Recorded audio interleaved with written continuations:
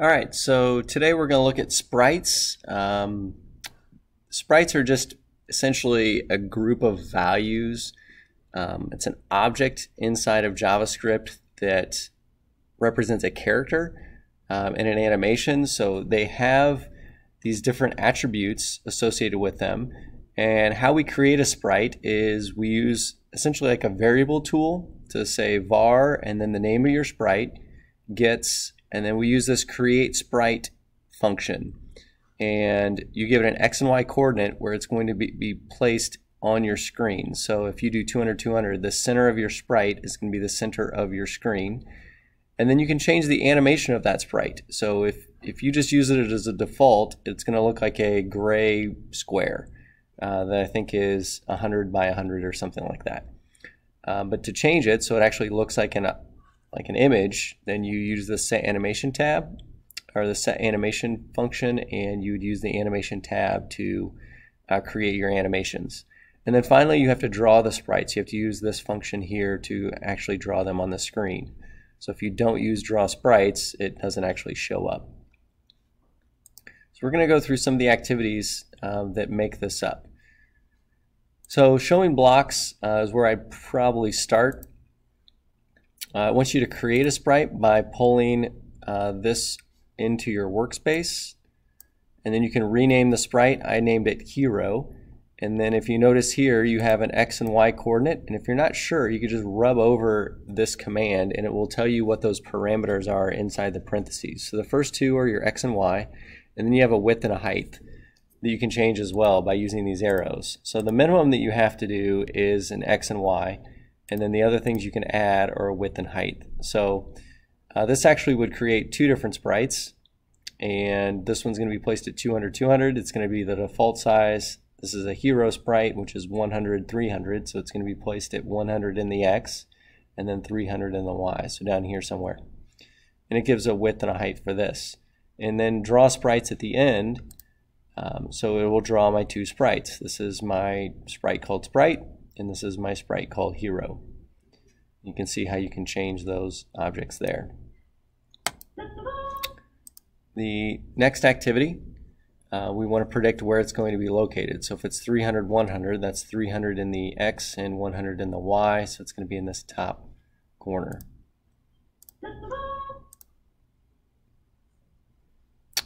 This one has two different sprites, and we want them to be placed here and here. They're both at 200 in the Y, but this was around 100, this is around 300 in the X. So if you notice, I create two sprites, 100, 200, and 300, 200, and then draw them, and I place my two bricks.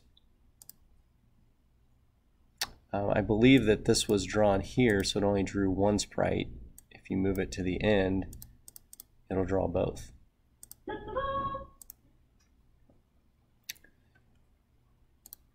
This goes into using your animation tab, so you can actually create and modify your sprites. So I'll go through some of those things with you on how to adjust your animations.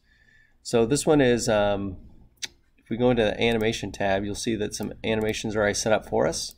We can actually make our own animations. We can delete our animations and so forth from here. So if we use what they already have given, this alien, you can crop it, you can resize it, you can do all these different things to it to make it your own. You can fill color, all those things. So if you think about the paint tool, let's say you want a green alien instead. So you can come in here and fill this guy in green, and then you can make a lighter shade of green. You can fill in some of these other parts. You can do something like this to change the look of the alien, etc. So, but the fill tool will allow you to do that. You can use the eraser. You can erase things. You can move the object. All sorts of things that you can do with these.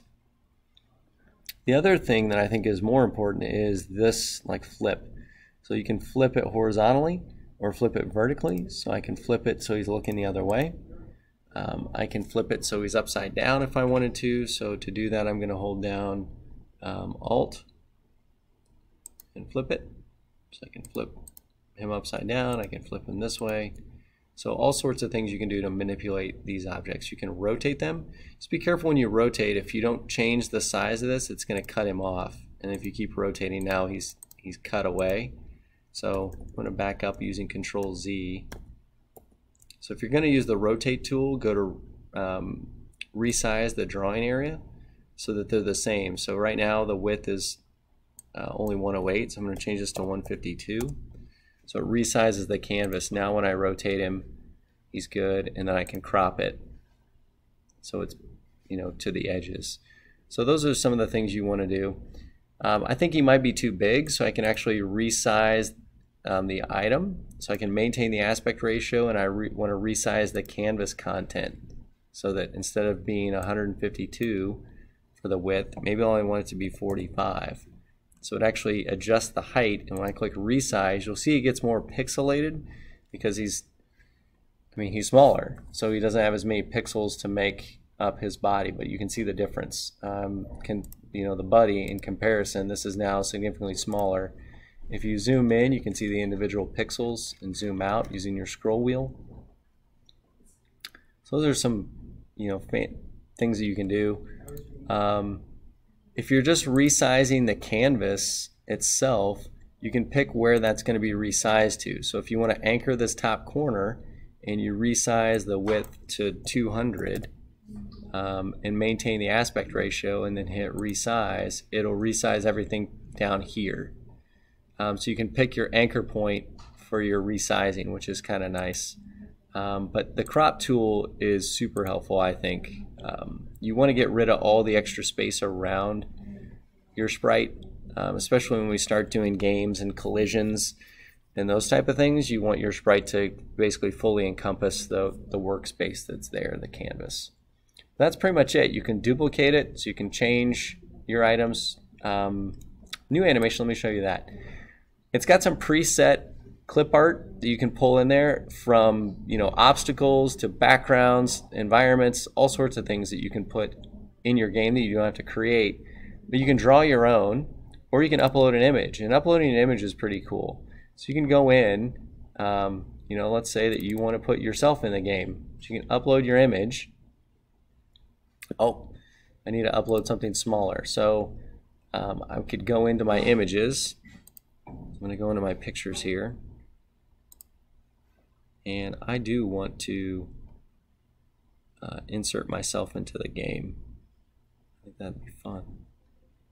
Actually, let's not. Let's just put an army man that's already in there. So I'm going to go to upload image, go to pictures.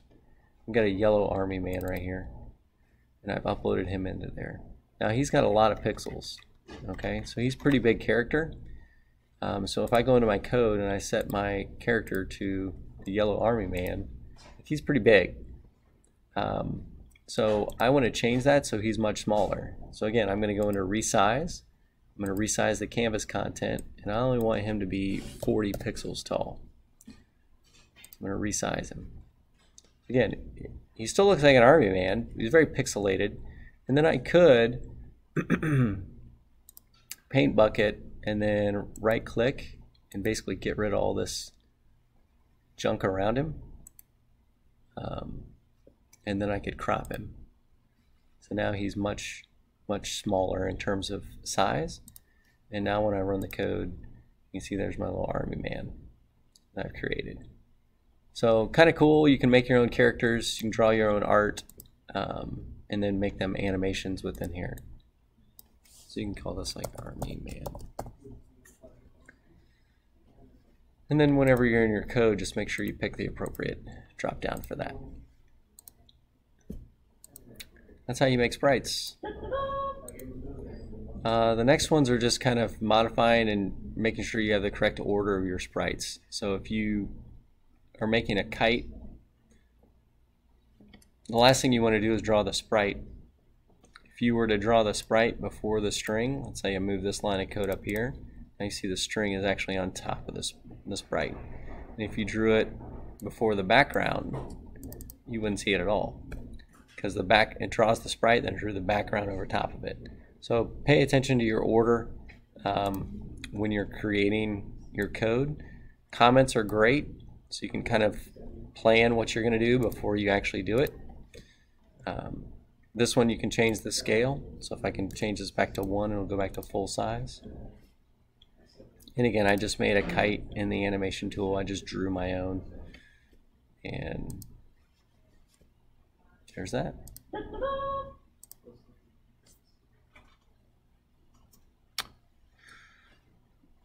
This talks about the order of the code. Already done that. Again, a little, try that on your own. That was loud. This is where you can, put some text. Use text size to create text and put it anywhere on your screen. It's pretty straightforward. Again, you can pause these at any time and use it to help you with your own code.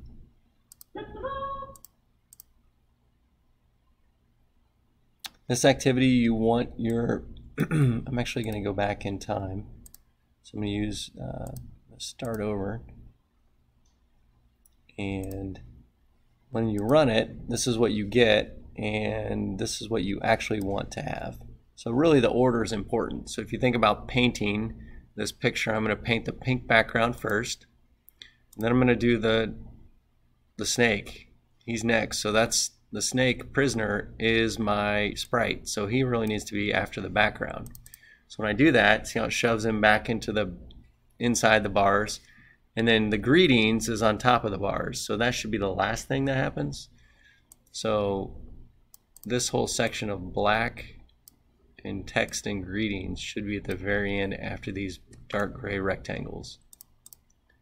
And now you can see that my order matches this order.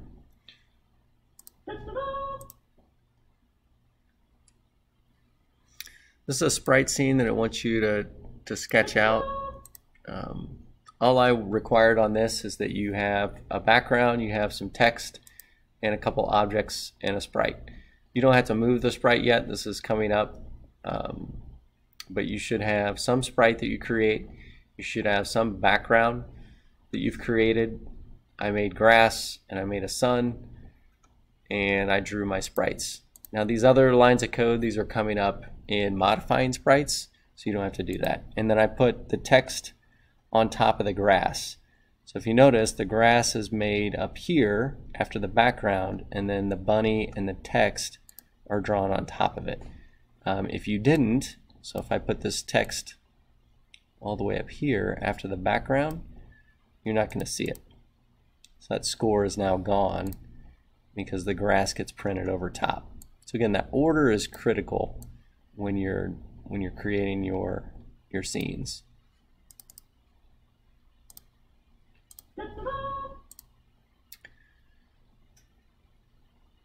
Essentially, it's going through the next 2 more activities or just getting your scenes set up. So I'm going to finish those, and that's lesson 6.